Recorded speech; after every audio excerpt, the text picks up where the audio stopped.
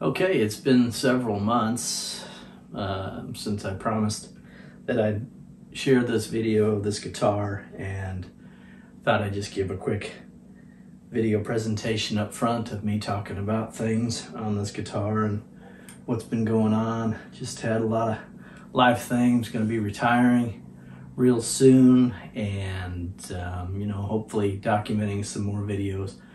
I don't have a ton of guitars left to document, and I've been scaling down quite a bit, so I will try to capture everything that I have, and maybe capture and review some of the amplifiers I have, because I do have quite a bit of amplifiers and other equipment, just for documentation and posterity's sake, right? So without further ado, let's take a deeper dive into this 1969 Telecaster. All right, let's check this thing out. It is beautiful, in my opinion. I love this color.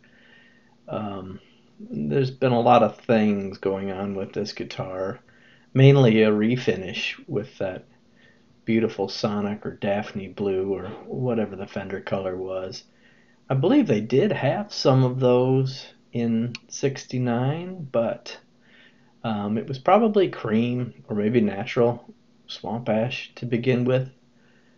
A lot of replacement parts and things have gone on besides the refinish. Those saddles, for instance, are American Fender compensated saddles, and I've been really happy with them so far.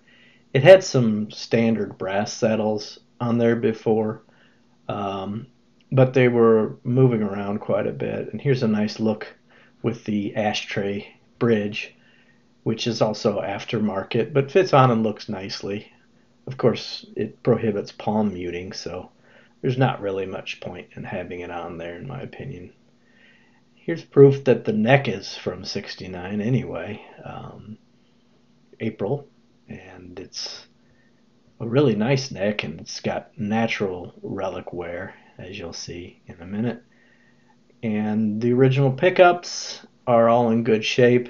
You'll see that they have a brass strap, and the cavity controls have been shielded. So there you can see the brass strip and some wiring that goes to the bridge. It's actually a pretty quiet Telecaster. And the back has some age. Now, whether it's been intentionally relicked or that's natural wear, it's hard to say. I got it from a really nice guy on Reverb. His store is called Nutmeg Vintage Guitar, and he was a real gentleman and a pleasure to work with on this.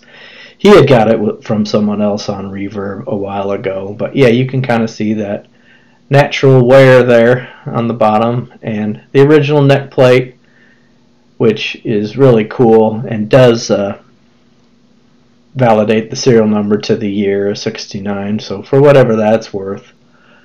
Looks like some of the control cavity, oh, here's the wear on the neck that just, I love the way maple wears, and it just looks like it's been played a lot, right? And you know, the good guitars do, and the good guitars oftentimes aren't all original either, so I forgive this guitar. You know, it's lived a life, and it has a story to tell, and it's got more stories to tell.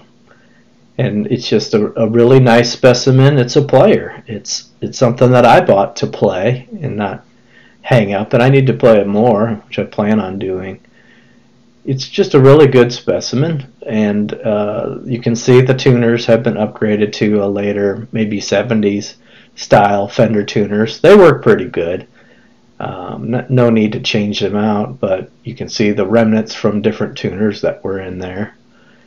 And then the back of the neck, you know, my buddy pointed out that the finish around the skunk stripe there, as you can see it when it pulls in, is a little bit worn out in spaces and parts, but it's not all the way, so he wondered if maybe a truss rod repair happened or something, but I don't think so.